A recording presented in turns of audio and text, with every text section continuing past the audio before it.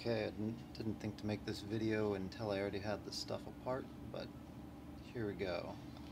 This is the shifter from Power Wheels F150. I took it out of the truck and found these rocker switches on the inside that control everything, dual position, dual throw. They have some pretty good quality parts on the inside, but the switch that was bad, this switch that was bad, the springs had rusted out, these two springs. This switch was a lot cleaner, the springs have no rust. I'm guessing the switch was already replaced once. Well, anyway, when I first tested this switch, it was not working. So I took the switch apart. I'll show you how to take it apart as I put it back together here in a minute. But I took the switch apart. There was a lot of iron oxide dust on the inside. Doesn't conduct electricity very well, I'm sure. So I brushed out the interior with the paintbrush. I used a pencil eraser. It was a small mechanical pencil eraser to get down in there and rub the contacts clean.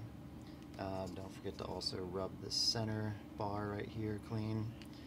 That's where the power comes in and goes out from. The springs, you can pull them right off of these little plastic stubs here. I brushed them off, and then I put the springs into a little cup of some mineral oil. I'm sure just about any kind of oil would do. There's a lot of ways you could do that. You could maybe spray some Rust-Oleum on them or something, but I put a little oil on them and dabbed the oil off so there wasn't an excessive amount of oil, and put the springs back in place. So then you clean the contacts on the bottom of these pieces as well, just with this eraser. You put them back down in there.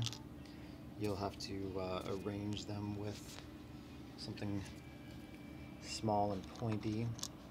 Sorry for the camera work here, but this is not easy to do with one hand. Hang on a second.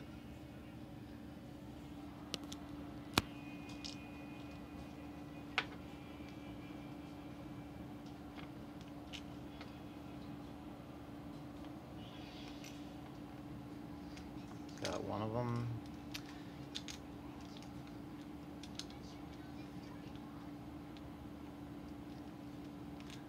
There's the other one. Alright, sorry about the delay. So we've got the switches, the rockers back in place. They're all cleaned up.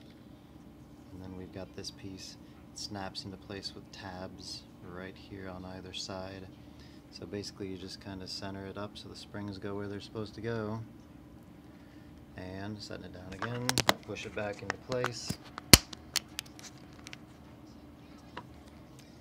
The tabs snap back into their holes on the side, and it rockers again. If you want to test it out with a voltmeter, you have connection between these two pins and these two pins, and then you switch the switch and it goes from here to here and here to here. So you can test it out and make sure that your cleaning job was good enough.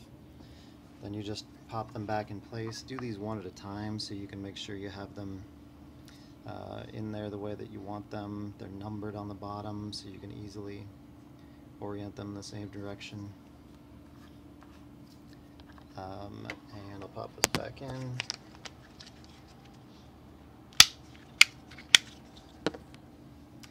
And the rocker switches go back to center.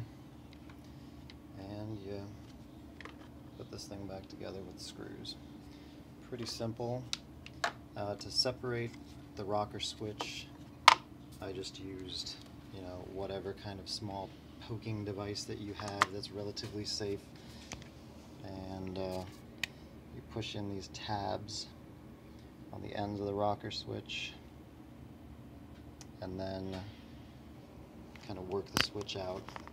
And I used this same poker. It's a pipe cleaner, I think, on my Swiss multi-tool, and I poked that in the sides of the rocker the switch top itself to pop the switch off. That's pretty much it. Thank you. Bye.